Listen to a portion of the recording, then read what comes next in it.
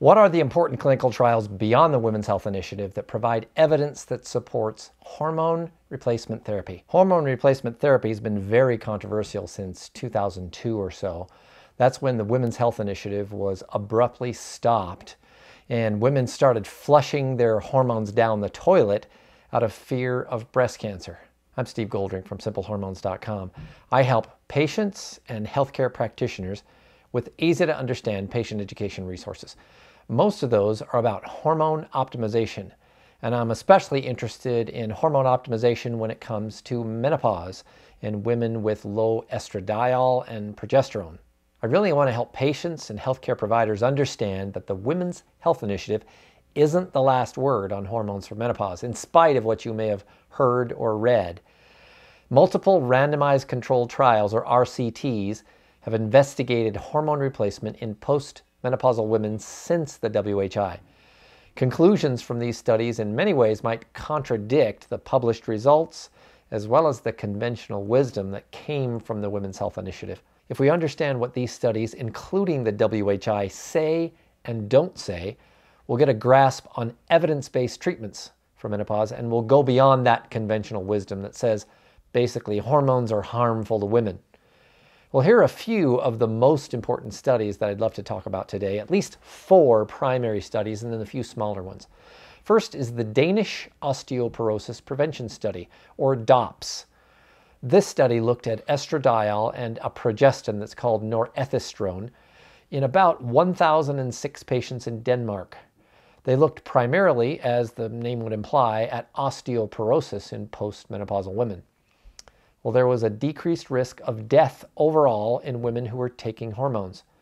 Hormones were associated with decreased heart failure or a heart attack when hormone replacement was started early in menopause.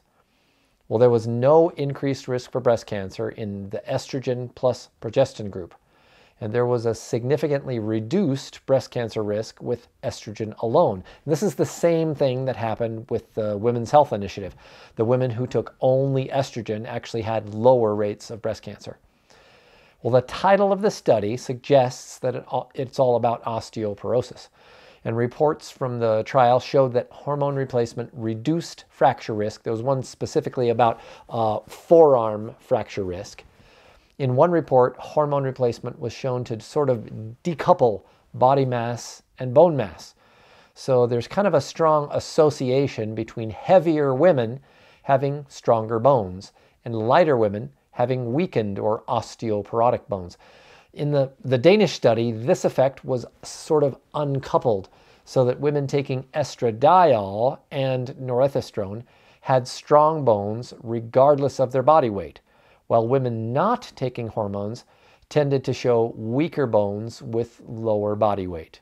In the very same study report, women taking estradiol gained less weight in menopause than women not taking hormones, and weight gain is a huge complaint in the symptoms of menopause.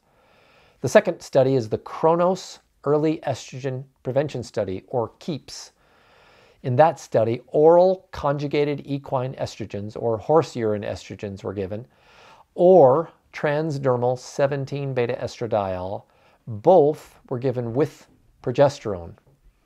And they also had a placebo arm where patients took either placebo pills or patches.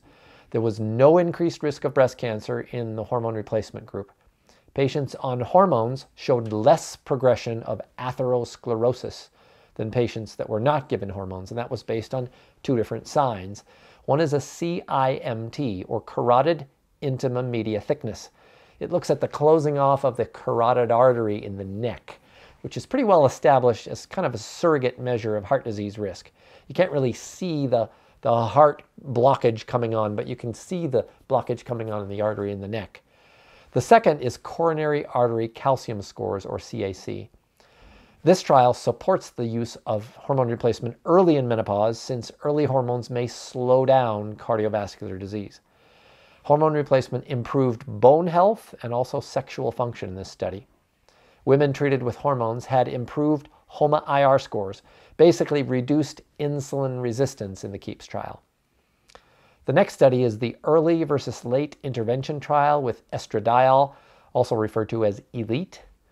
In that, women were given oral estradiol with or without vaginal progesterone.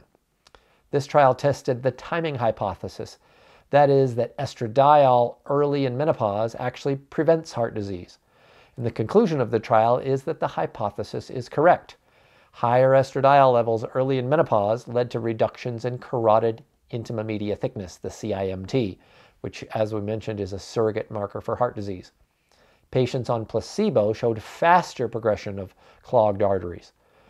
The next study is the E3N EPIC Cohort study. It was not a clinical trial as such, but it evaluated multiple oral and transdermal estrogens with or without multiple oral progestins in 54,548 French women. One of the combinations was bioidentical estradiol, sometimes called 17-beta estradiol, along with oral micronized progesterone. That combination had the lowest risk of breast cancer, lower than even no hormones at all. The study said no or little increase in risk with estrogens used alone or combined with micronized progesterone.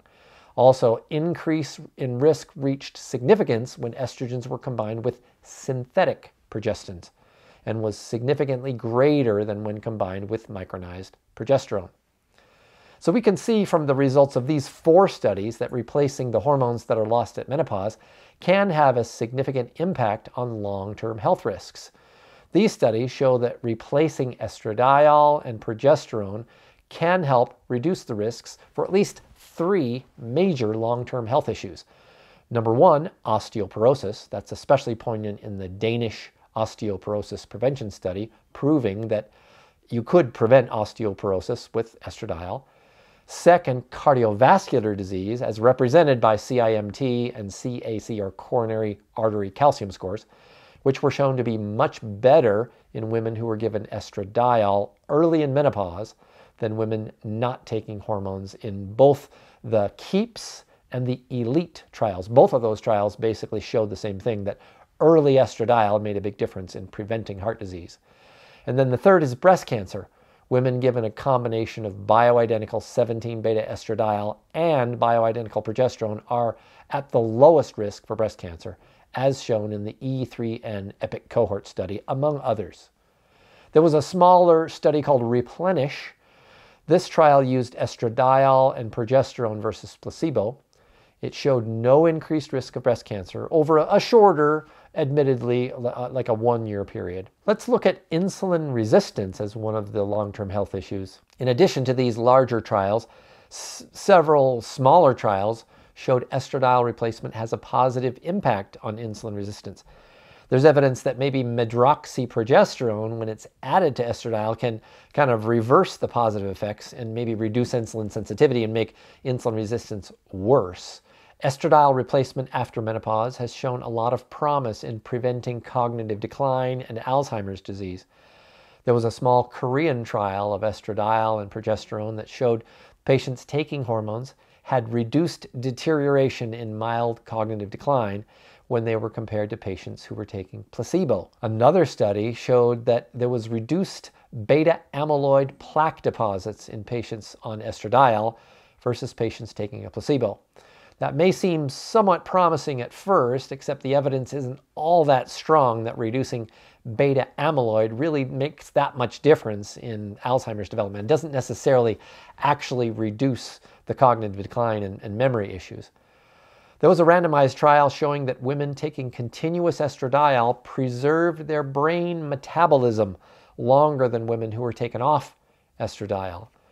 Another study showed that women taking estradiol hormone replacement had higher cognitive scores and higher rates of brain metabolism, which corresponds to slower cognitive decline than women who were taking conjugated equine estrogens. Those are the horse estrogens given in the WHI. This study also showed that women taking both estradiol and progesterone had somewhat reduced brain metabolism when it was compared to estradiol alone. So estradiol showed the best, conjugated equine showed the worst, and estradiol plus progesterone was kind of in the middle somewhere. If you're a hormone optimization practitioner, I've put together a bibliography of menopause hormone references that might be helpful in your practice. either for you to refer to yourself or to give out to patients. I've got a public PubMed bibliography that I can share with you, as well as a printable PDF of these same references.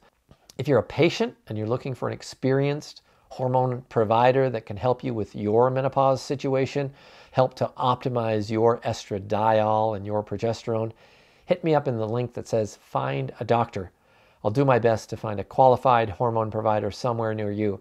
I have a couple of hundred on my database from all over the US and even Canada and some even in the UK. I can't guarantee that I'll find you somebody, but I'll give it my best shot. If this video has been helpful at all, click the like and subscribe buttons and get notified anytime I post a new one. Thanks so much for watching, and I'll look forward to talking to you again soon.